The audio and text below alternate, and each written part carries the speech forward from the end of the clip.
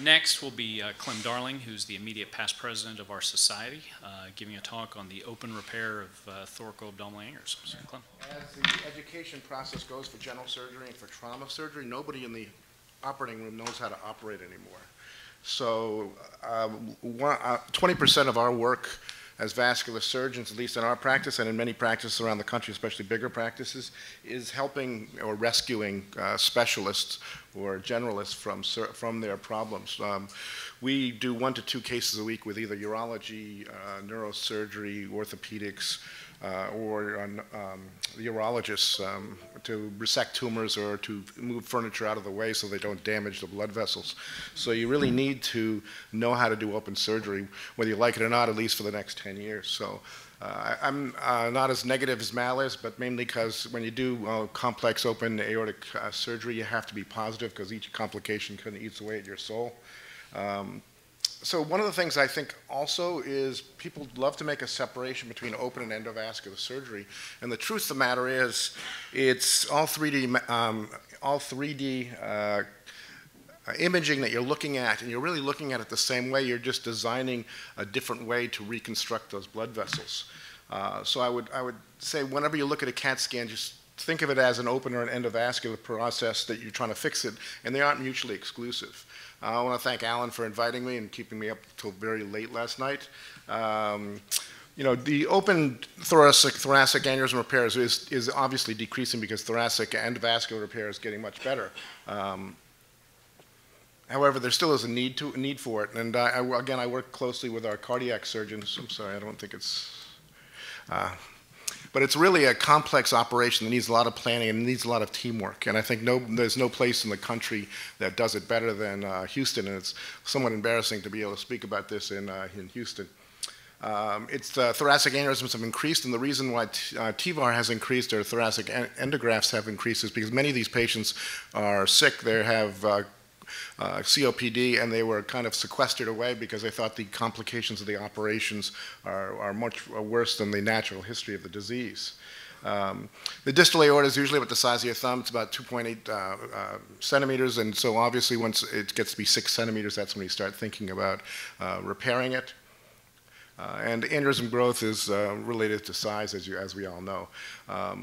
So we usually repair the ascending around 6, so the cardiac surgeons do, and the descending aorta is about 5.5 to 6 also, depending on the patient's comorbidities. And small aneurysms really have a low risk of rupture, except for saccular aneurysms. And as was mentioned earlier, saccular aneurysms, one has to really worry about infection. Oddly enough, we've done 4 arch infections in the last year and a half, 2 open and 2 endo. And it's a very complex repair to do. And I could say the endovascular repairs haven't worked very well, and the open repairs are a little bit complicated to do. And I won't go on to this, but if you look at Tony Estrera's and Joe Caselli's data, as well as Lars Svensson, they've all have excellent data, but I would argue, as was mentioned before, Gib Upchurch wrote this paper, which I'm sorry you can't read, but it's the same paper that was quoted earlier. If you look nationally, it's about 22% mortality for elective procedures, and that's one of the reasons why most of these procedures now are centralized in certain centers around the country, and I think that's appropriate. Predictors of death for thoracic aneurysms are renal failure, advanced age, functional status, and emergent or urgent surgery. So we try to stay away from these. Those patients with renal failure have somewhere around 4-fold increase in mortality. So preoperative renal failure is a true negative predictor, and we usually wait on those patients for longer because if they're going to go on to dialysis, they're going to die from that before they die from the ruptured aneurysm. Sorry again for it's better on color on yours than mine, but this is the types of thoracic aneurysms that we deal with. CSF drainage is interesting. The data on it is fairly good, but not, I would say, true hard data. Each center, if you look at Charles Asher's data in Wisconsin, he does not drain CSF. He treats them by giving them naloxone, or he does CSF drainage. He treats them with naloxone, and he keeps their pressure high. He does not reimplant any of the intercostals. If you look at Mel Williams' data, he used to do selective angiograms of each intervertebral space to look at each of the intercostals to see which ones he should implant. all of them have the exact same stroke and paraplegic complications, so I can't say one is better than the other. But all of us in open surgery will put CSF drainage and try to keep it less than 10 and cap it usually for a day or so before we take it out. In endovascular surgery, as was mentioned in that beautiful talk before, paraplegia is about 4%. In open surgery, depending on how much aorta you cover, is up to 20%. So in endovascular surgery, sometimes you get away with not putting it in unless they've had a prior infrarenal repair. And in open surgery, it almost always has to. And you worry about the T8 to T12 lumbars that you may want to reimplant. And this is somewhat what it looks like when you do this type of operation. It's not a minimally invasive procedure. As Hazem Safi will tell you, it's an extensive procedure that involves cardiac anesthesia and a lot of people in the perioperative period. Many of us use left atrial femoral bypass. The poor man's option is what we've used in ours, is by doing a right ax fem prior to the operation and then using that as to offload the heart and to give peripheral perfusion while you're sequentially clamping the aorta. Sorry. You know, left atrial bypass, so the thoraco-abdominal incision, as you can see here, is fairly extensive. Usually it's from the left, the lateral left rectus muscle. You can go paramedian and then taken up through whatever interspace you need to, usually to third, fourth if you're going all the way up to the top.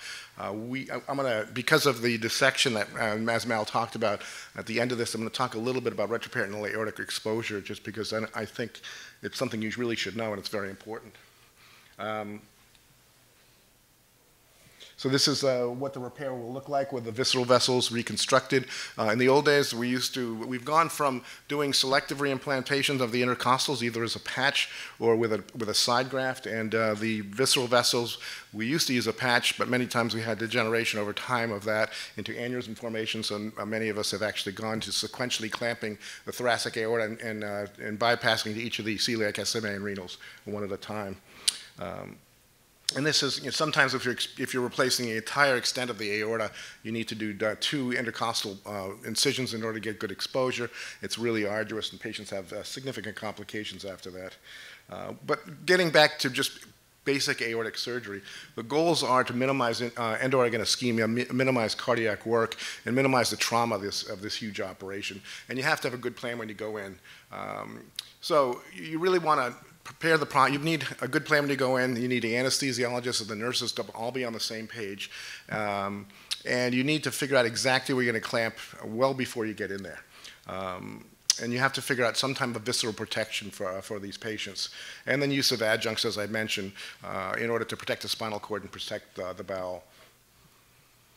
But again, going back to it, I would argue when you look at the CAT scan to prepare these patients, it's very much like looking at a CAT scan for doing an endograft. You want to place your aortic clamp once. You don't want to move it. You don't want to manipulate it. It's much like the landing zone you're looking for when you're doing an endovascular repair. You try to avoid thrombus and you try to avoid calcium. And clamping more proximally is not more dangerous. I would argue that clamping more proximally saves a lot of embolization and a lot of heartache when you're trying to do a proximal anastomosis. Whenever you move in the clamp is a very bad thing, especially in the thoracic aorta. The thoracic aorta is much softer than the infrarenal aorta, and it does not tolerate you being a mediocre technician. One. So spinal cord ischemia is really the most dreaded complication. When you talk to these patients beforehand, they'd actually rather die than have a spinal cord complication. But it is a significant problem in these patients, especially if you're reconstructing much of the operations. As I mentioned, each one of these major centers that does these operations has their own way of doing it. We tend to use a spinal drain, keep the pressures up. We do not use an naloxone, and we reimplant it T8 to T12 if we can.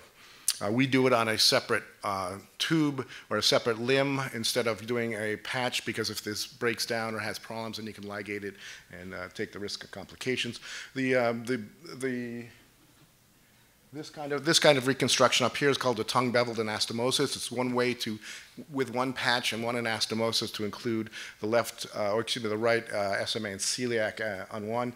The picture down below is a really old, about a 25-year-old picture where we used to bypass to the SMA either from the proximal thoracic aorta or from it. The reason I include it because Rich Cambria will take a shunt and place it into the SMA as he's doing the proximal, and then move the clamp down so he can have SMA perfusion. Oddly enough, SMA has been shown to be much more important for the coagulation issues in thoraco-abdominals than the celiac axis. I'll talk just 2 minutes on different approaches to the aorta. Again, was mentioned before, most people are trained transabdominal. I grew up in Boston and trained in Boston. I was trained transabdominally. But essentially, the aorta is a retroperitoneal organ, and you can move the bowels either medially or laterally, either in a Cattell or Maddox type maneuver. But really, when you look at it, if you just go in the extended posterior approach, you're right into the retroperitoneum and get to the aorta nice and easily, as opposed to have to wading through all of these bowel things that people do. So I'm going to show you a little bit about how you get to the aorta. We place the patient in a right lateral decubitus position with the left arm over, much like this. And this is a diagram. We do all of our open ruptures when we do them through the retroperitoneum. I find it a lot easier than doing it transabdominally. One of the keynotes you need to know is flexing the left knee and leg allows you good access to the iliac vessels because it relaxes the psoas muscle. We make a 10th interspace incision from the lateral border of the rectus. And just use a small self-retaining retractor to get good exposure. If we have to get to the right side, we'll make a superinguinal incision over there. Key notes of this is the crus comes right proximal to the left renal artery.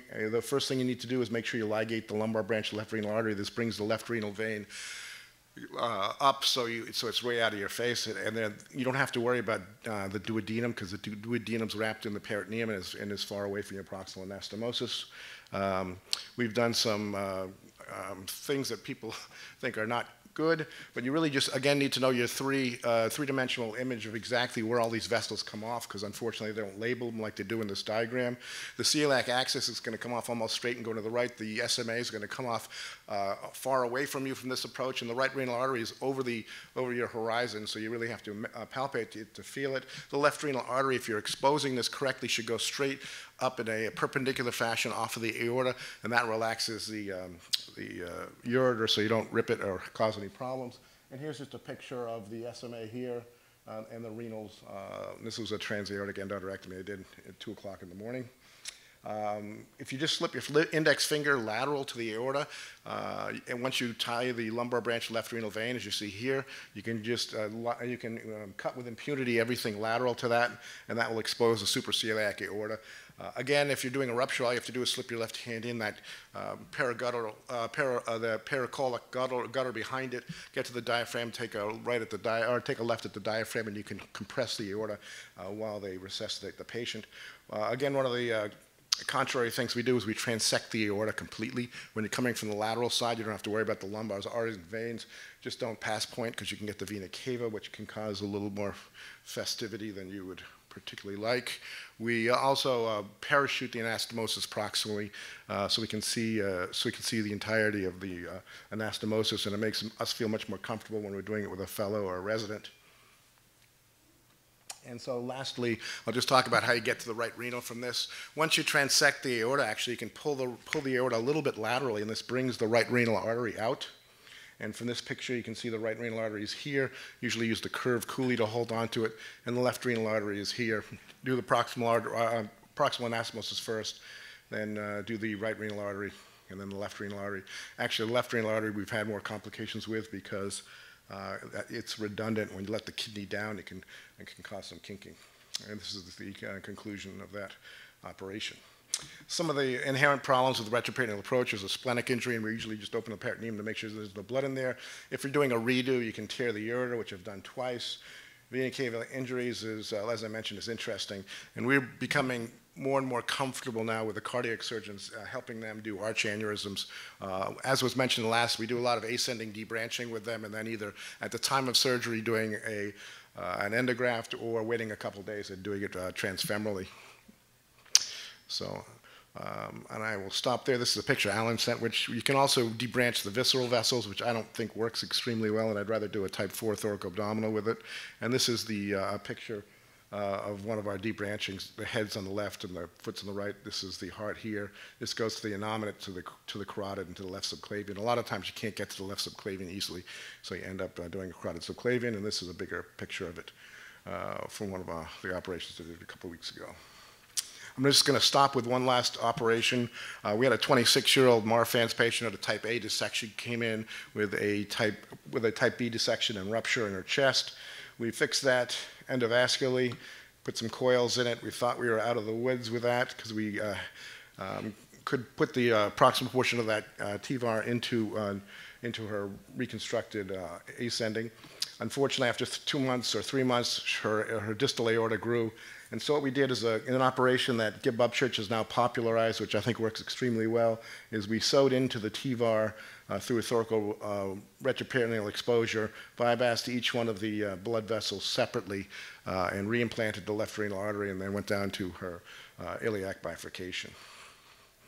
So we also did a right axis bypass just to we, again, are seeing more and more primarily mycotic thoracic aneurysms, which we've treated both endo and open, and there's some other pathology you can see. So anyway, I want to thank you very much, and I'm happy to answer any questions at the end. So don't forget about open surgery. It's not bad. We still do, in our institution, we do 4-to-1 endo versus open, but we still do around close to 100 open aortic reconstructions, either for occlusive disease or aneurysm disease a year. So thanks very much.